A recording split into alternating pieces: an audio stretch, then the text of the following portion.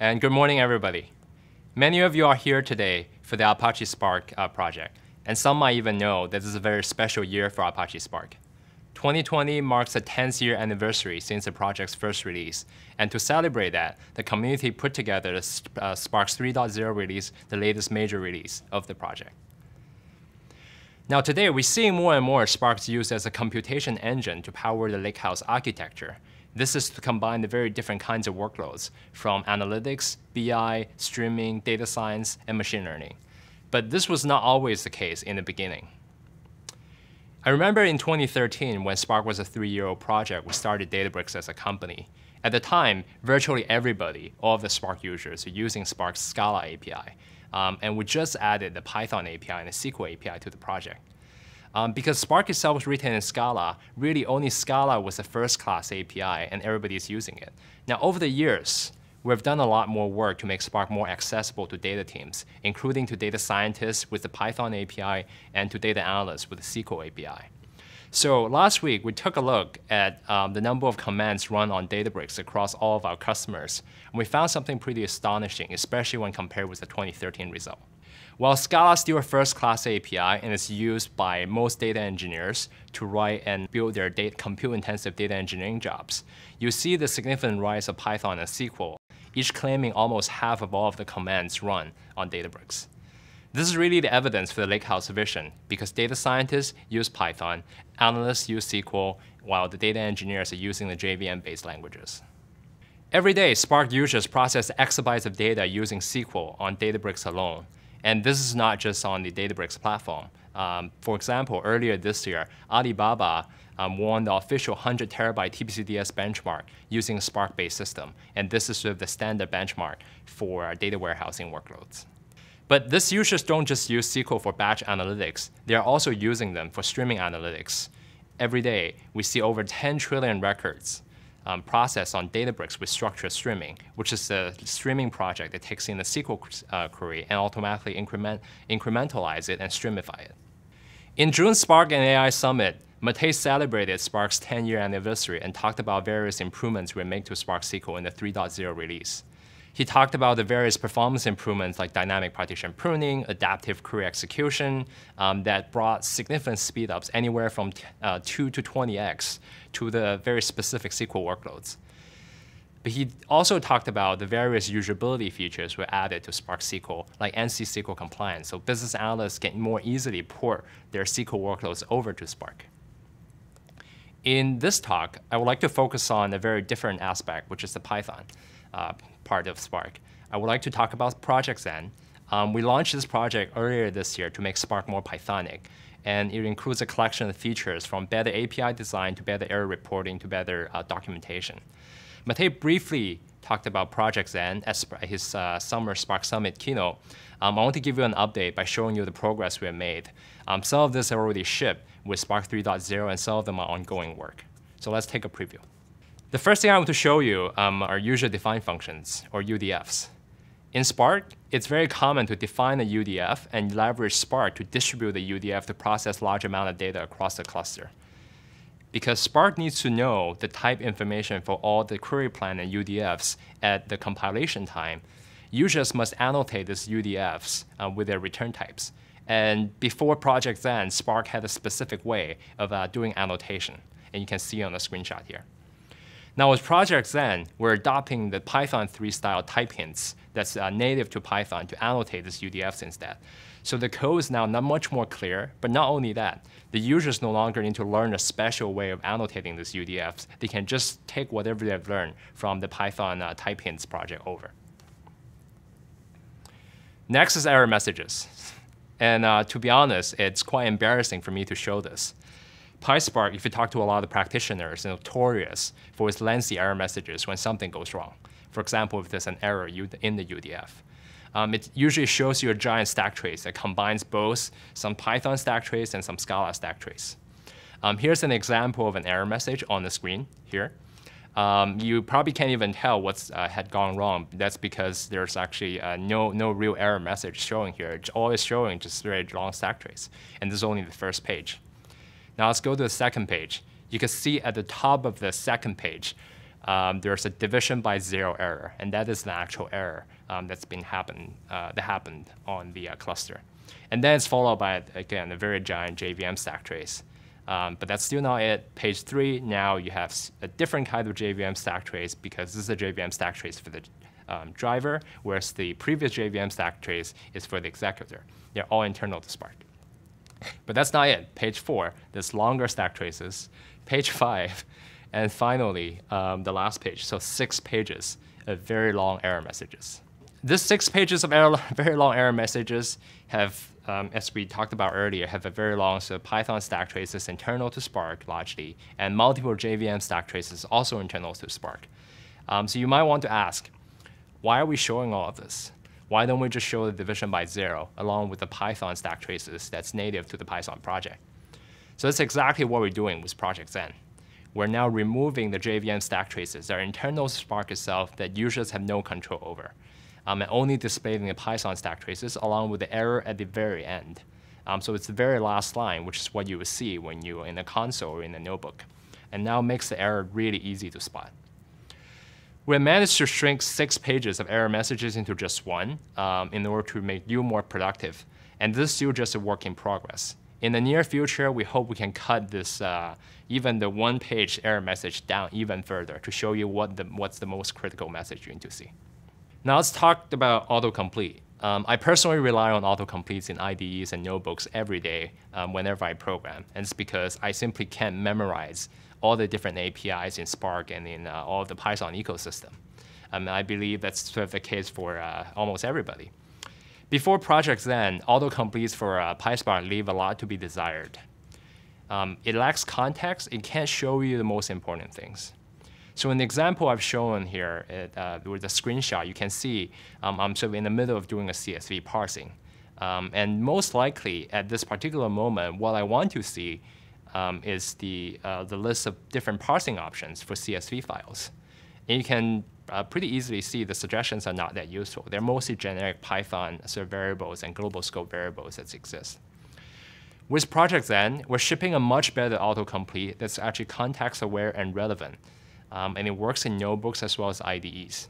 When we take a look at the new screenshot here, you can see now there's very different kinds of CSV parsing options that are directly being suggested versus the old one that's mostly Python global variables. As part of Project Zen, we have talked about earlier how we can leverage the Python type hints to annotate UDFs. But we have taken one step further and defined type hints for the entire PySpark project itself. As a result, now you can run static type checking across all of the code, including Sparks and your own user-defined function. This video on the screen shows you how PyCharm, so one of the most popular IDEs for Python, can statically analyze the code and tell the developer when the code has errors without even running it, which was not possible before without the type hints. This, even though it looks like a pretty small convenience feature, this is one of those features that made it possible to scale Python-based Spark development to much larger teams, because the type checking, the static error checking becomes an explicit contract between the different development teams working on the same set of projects. The last thing I want to show you as part of Project Zen are docs. The existing Python docs for PySpark can be difficult to navigate. For example, the overall index page I'm showing here, it's very long. It includes a lot of different packages, a lot of different classes. And when you click and go into a specific package, we show you all of the classes, the contents of all of the methods in one page, which again is very difficult to navigate. Sometimes you have sort of a very long documentation just for one method, and you can't see the other ones. Sometimes it's just it's in a way information overloading. Project Zen adopts the NumPy style docs to make docs much easier to consume. This is sort of how the new doc would look like. It's not finalized yet because it's work in progress, but you can see in the screenshot here, we're just listing all of the most important packages with the classes, and we're showing a summary of all of the classes. The one-sentence summary is very concise and easy to understand what they are. And once you click into one of the classes, we'll show you all of the methods, again, with one-sentence summary for each of the methods. And once you go into a specific method, we have the entire page just for that method itself. And we show you all the details about that method. including a more fleshed out detailed description with the parameters, the types of parameters, examples. This really makes it much easier to navigate with this clean interface and can make you more productive because now it's easier to look up information. It's also easier to understand what the docs are talking about. Of course, we can't talk about making Spark more Pythonic at Data and AI Summit, formerly known as Spark Summit, without talking about Koalas. We launched the Koalas project about a year ago at Spark and AI Summit in the summer in San Francisco. Koalas implements the Pandas API over Spark to make it easier for data scientists to port the existing code over to Spark to run on larger amount of data, or to just write new code without having to learn a completely new set of APIs like PySpark by just using the Pandas API. It's pretty impressive that in merely 1 year, we're now seeing more than 850,000 downloads per month of Koalas out of the pipeline. And on top of that, on Databricks, our customers are importing over 1 million imports of Koala instances each month. So as part of the conference here today, I'm excited to announce Koala's 1.4 release. This release includes a lot of performance improvements and much better API coverage, along with a lot of other usability features to make data scientists more productive. Now, Koalas cover roughly 85% of all of the Pandas APIs. So very likely you can, and it's actually the 85% of the most important API. So it's very likely you can just port your Pandas code over with minimum change needed. On Databricks, Koalas pre-installed, so you can just start using it without doing anything. Outside of Databricks, you can very simply install it with pip or conda, which is pip install Koalas, because it's been published to all of the Python repositories. Rather than showing you more screenshots, Caryl will give you a demo of Pythonic Spark with real Koalas. So what better way to pass it over to you than throwing you a koala? Caryl. Thanks, Reynold. So a lot of you have probably heard by now about our open source project called Koalas, which basically puts a pandas-like interface on top of Spark, which means you could take the single node code that you built to process maybe hundreds or thousands of rows and now easily scale it to millions, billions, trillions, or even more rows using the power of Spark. But you might not have heard about how real-life koalas themselves are getting more data-driven, and they want to use their new skills to find the best home for their koala babies. And what makes a good home? Good food, of course. So let's see if we can look at some Australian weather data to figure out where in Australia the growing conditions are best for their favorite food, eucalyptus. All right, so the first thing I'm going to do is import the libraries I know I'm going to need. And then I'm going to want to take a look at the weather data that I know we have. And I know it's in a Delta table somewhere. And because I love using pandas, I want to use koalas to read it in. But I can't quite remember the function for it. So I'm going to use autocomplete here. And there it is, read underscore delta. And we can see that that function expects a path of type string. So what we're seeing here is our new support for type hints, which makes it a lot easier to, as you're writing your code, just simply tab over, see what the names of the functions that you need, and see the parameters and the types for those parameters that the functions expects. And just go ahead and, in this case, enter the string where our Australian weather data lives. All right, now I know this is millions and millions of rows, so I'm just going to pull the first 10. And while that's loading, note that type hints works for all of the built-in Spark functions that you see here, any UDFs that you define. You'll be able to access those as well as list the parameters that are expected for any of the functions, etc. Great. And now that our data is populated, let's see what we're working with. So here we have an area code in the leftmost column, which looks like a prefix indicating the Australian state, so VIC for Victoria, WA for Western Australia, and so on, as well as a code that seems to indicate, well, what they're calling area code might correlate with a weather station or something like that. So for each of these area codes, we get hourly data streaming in for a bunch of different weather parameters. This is perfect. It's exactly what I was hoping for, because my koala researcher friend has already built a model to estimate the health score for eucalyptus, given a few weather parameters per region.